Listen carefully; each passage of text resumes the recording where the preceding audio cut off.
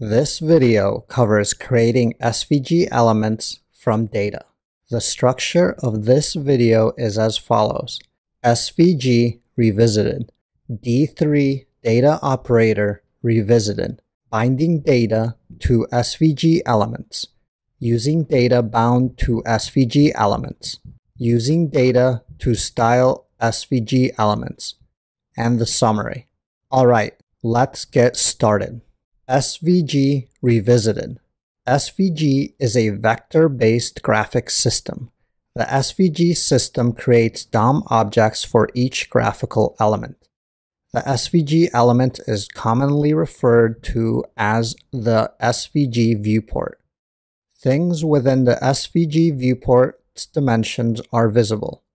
Things inside the SVG tags, though outside the viewport dimensions, are not visible. SVG comes with these basic shapes predefined so as to make it easy to draw them. Because SVG graphics are written in XML, which is very close to HTML, we can use D3 to create SVG tags and set their attributes with values, which means we can write D3 code to simulate writing SVG code manually. We can do this with all of the basic SVG shapes. Now that we've refreshed our memory of SVG, SVG basic shapes, the SVG viewport, and how to use D3 to create SVG basic shapes, next we look at the D3 data operator revisited. D3 data operator revisited. This is the D3 data operator. We have seen it before when we gave it values to bind to this selection. The data operator joins the specified array of data with the current selection. So far, we have defined our data inside of the D3 data operator. Though when we first talked about the D3 data operator, we covered that the value passed in could be an array of data values, such as an array of numbers or objects, or even a function that returns an array of values. From now on, to make things more modular and easy to read, we will define a myData variable and then use that variable to feed the D3 data operator. For now, we will just use a single array of many numbers. Later, we will cover associative arrays, JSON, and other types of data. Next, we look at binding data to SVG elements. Binding data to SVG elements. In the video Binding Data to DOM Elements, we bound data to DOM elements. Using a new bare-bones HTML file, the update selection was created.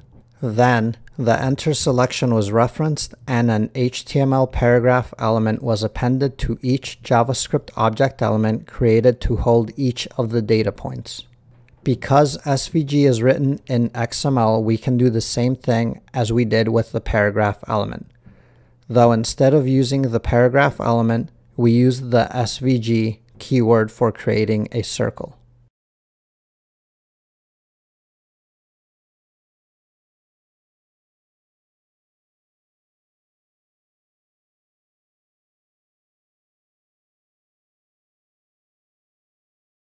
As you can see, we were able to bind data to 5 SVG circle elements. An important thing to remember is that SVG definitions must live inside of SVG tags to be able to be read and understood by the browser. Which means that instead of appending the circles to the body element selection, we have to append an SVG tag inside of which we create the SVG elements. We give the SVG tag viewport dimensions to make sure it fits inside of the screen. When we hover over the SVG tag in the Elements section of the Developer Tools, you can see the highlighted dimensions on the actual HTML document. As you can see, the circle elements still have the right data bound to them, and now they live inside of the SVG viewport.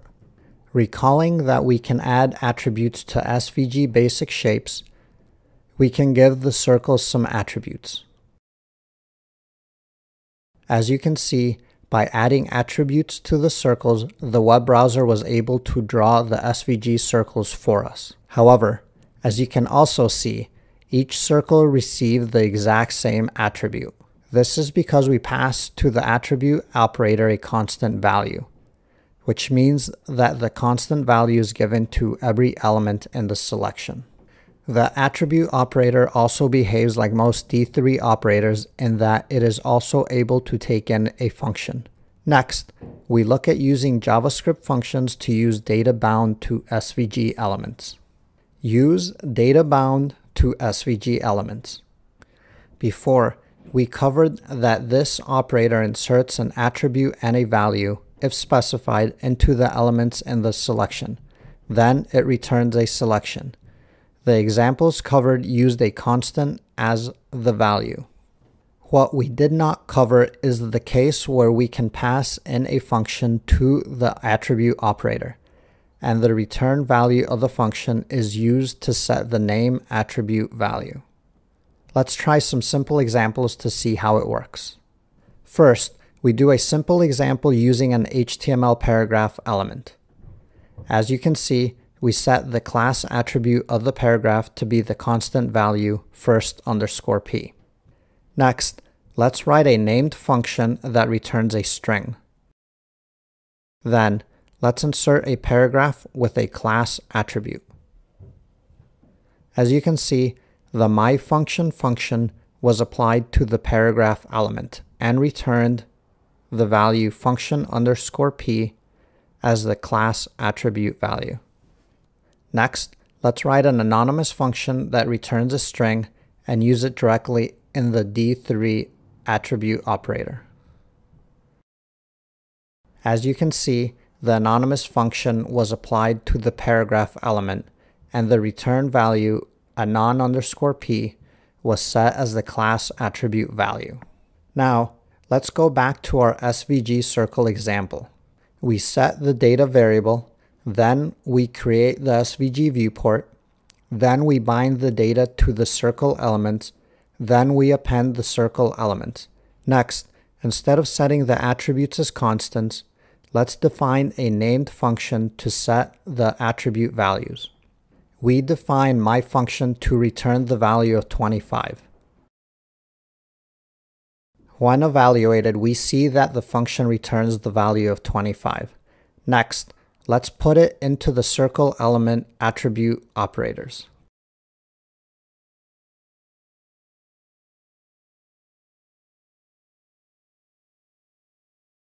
As you can see, this set all of the circle element attributes we defined to 25. Recall that the D3 operators give us the data attribute of the element as the letter D, as well as the selection index number as the letter I. Now, let's write a simple named function that takes in these elements and does something with them. Next, let's change the circle element attributes by calling the attributes again, though this time with function2 as the function we are passing in. As you can see, the function2 was applied to each element, and the D3 attribute operator provided the D and I arguments to the function. Next, let's leave the radius constant and play around with the CX and CY variables. So now we know how to use the data bound to SVG elements. Next, we look at how to use JavaScript functions to style the different SVG elements according to their bound data. Using data to style SVG elements. The style operator, if a name and value are specified, sets the CSS style property for the given selection with the given specified value. Earlier, we set the style as a constant. As you can probably imagine, we can pass a function into the style operator as well. The style operator provides us with the D for data and I for index variables. Let's try a simple example to see how it works. Going back to the SVG circle example, we set the data variable, we create the SVG viewport, we bind the data to the circle elements, then we append the circle elements. Next, let's use anonymous functions to set the CX and CY circle attributes while leaving the radius constant.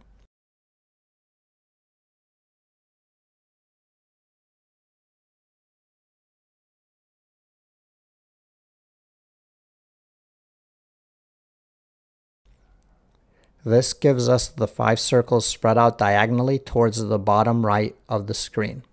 Next, let's write a function that colors the circles green or red depending on whether the index is odd or even. This function takes in the variable d and I. If I is divisible by 2 using the modulus, then we return green. If I is not divisible by 2, then we return red. We test it out, and as expected, this returns green. Alright, let's style our circles.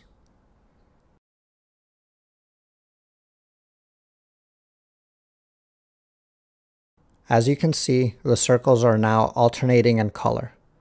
Also worth noting is that because D3 selections are zero-based arrays, the first circle is green. There are many ways to style SVG and HTML elements based on functions. D3 even provides some operators specifically for colors. We will cover that later. And with that, you can see how we can use the data bound to SVG elements to style them. The summary.